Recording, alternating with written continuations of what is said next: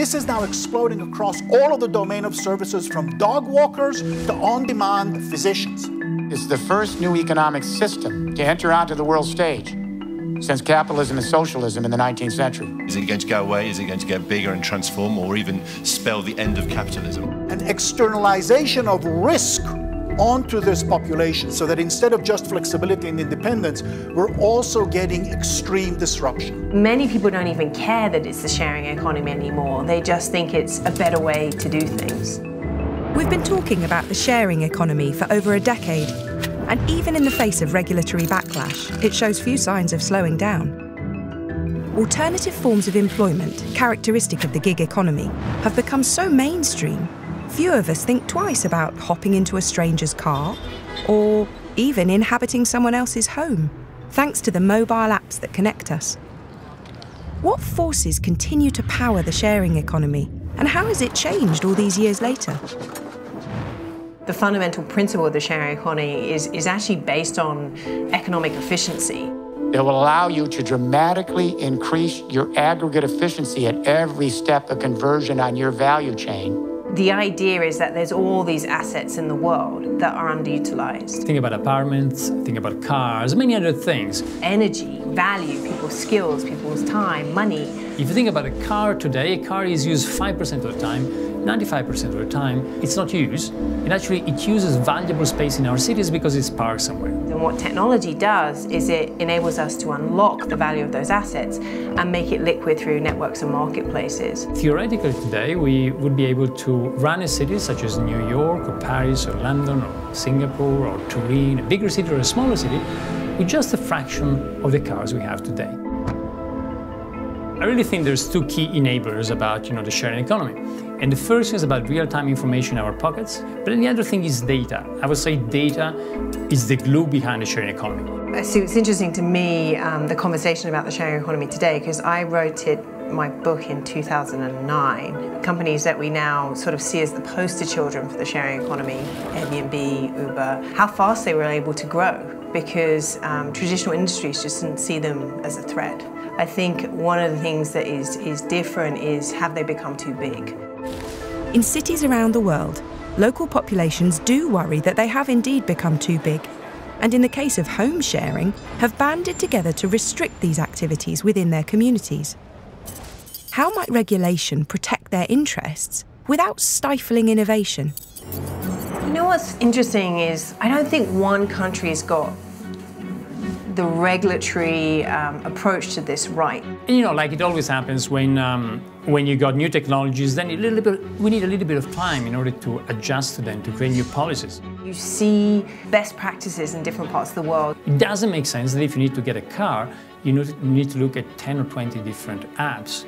At the same time, we want to make sure that people pay taxes when they rent their apartments. In the UK, for example, Osborne implemented this new tax law that the first £5,000 that you earned off shared assets, whether that was renting out your driveway, renting out your home, would be subject to a different tax structure.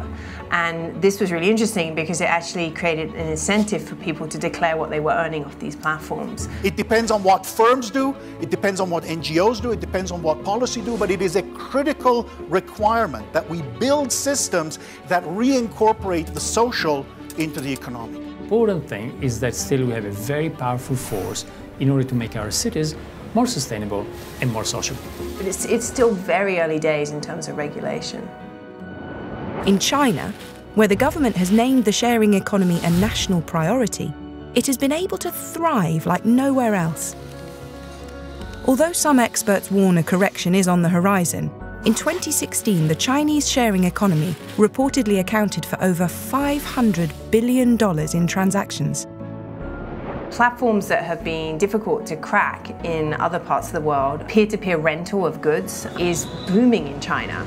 It's partly because there's real problems to solve. To me, China is the biggest potential market for the sharing economy in the world, bigger than the United States for sure. You move through that early adoption phase pretty quickly in China, and then it's a hockey stick growth that we just don't see in other parts of the world. You can share a basketball for 15 cents an hour. Need to charge your phone? There's a power bank share for that.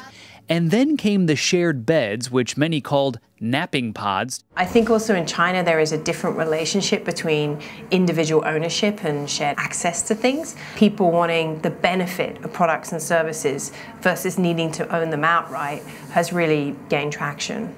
This more flexible notion of ownership can be observed more widely, and certainly beyond Asia. What does this shift in thinking mean for individual ownership? It's not the end of individual ownership. There's many categories of assets where people will not share them because there is not the incentive or there is too much friction to sharing them. Don't get too excited when people tell you you'll be able to have a new app that will allow you to share umbrellas or a drill. You know, there's some things where it doesn't make sense. As much, even if you use it very little, some objects in your home, it still makes sense to own it because, you know, their cost is not that much. So goods that you use on a daily basis. There's also many goods where there is still an immense stigma attached to sharing, so clothes for many people. But for other more substantial pieces of urban infrastructure, there we can really make a dent. I think what we're seeing is a shift in attitudes towards what ownership really means and the relationship between ownership and identity. So the concept of sharing economy is not new. We've seen it around for a few years now, but what is happening is that, you know, little by little is moving into new dimensions. So my parents' generation, what they owned, you know, the car they drove around in, the brands that they wore was one of the fundamental expressions of their identity and their status. So that becomes another way to show our values and to show status. So I prefer the term sort of digital social identity versus digital footprint. And that's where I think people are trying to reconcile what is their true self. So if you look at the future, we might have a future where we'll be able to be conspicuous, but without physical consumption.